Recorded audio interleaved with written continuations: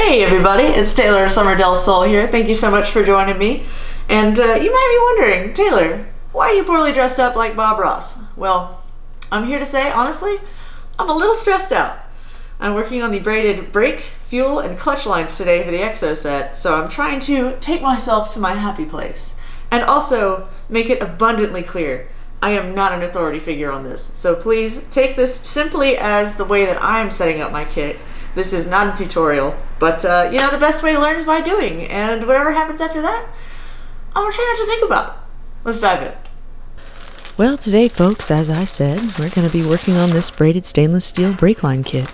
You're going to remove it from the bag that Exomotive has provided you, and you're going to see these two components here. This is what you're trying to attach to the end of the line. Now, since this is going into the EXO set and I have a 1/6, I'm going to have to cut this line before I attach this, which is why I'm only attaching one side right now. I'll eventually cut the other side to length, and as you can see here, before you make the cut, it has been taped here in order to avoid fraying on the ends. Once you've taped and cut to your desired length, you can take the flange apart and pull out the inner workings that you'll need to attach this to the line. Once you open that flange up, there should be a little component in there that you're going to wedge in between the line and the flange in order to create that seal for your brake line. Now, before you go fraying anything, you're going to want to slide this over the line so you have something to connect it to later. Twirl this around the happy little tree trunk a few times and it should go right on. Anything is possible if you put your mind to it. And even though, while it's not the most conventional tool, one of my favorite middle school teachers, Miss Gaffney, taught me it is best to get over functional fixedness. The goal here is to give a little bit of space between the mesh surrounding the inner pipe. We want to give just enough space for our little brass friend in order to be snug as a bug inside the line. But we need to be careful that we don't harm his friend, the little inner tube, as well.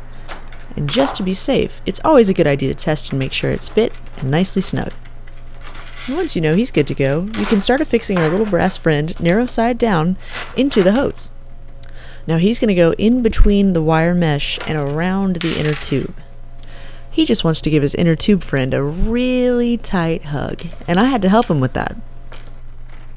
But as they say, the friends who get you through the tough times are the ones that last. And I'm counting on it because these are my brake lines. A little more delicate pressing and they're fast friends.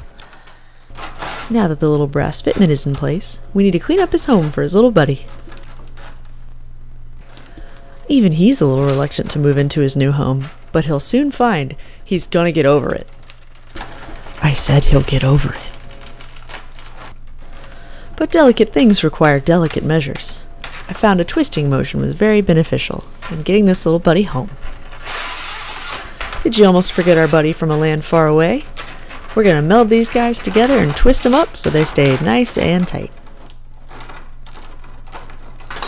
But eventually you're going to have to require the help of a friend wrench. And while he's going to get it as tight as he can, he's also going to need a little bit of backup too. And she's going to help make sure this stays snug as a bug.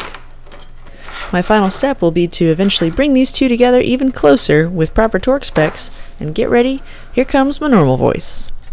Well, there you have it. That's one completed flange for the braided brake line. We're all set for this one. Anybody notice it shaking a little bit? My hands aren't shaking over the implications. It should be fine. This is fine. We're good. Anyway, thanks so much for joining me. I'll catch you next time. Woo! Oh my goodness. Huh?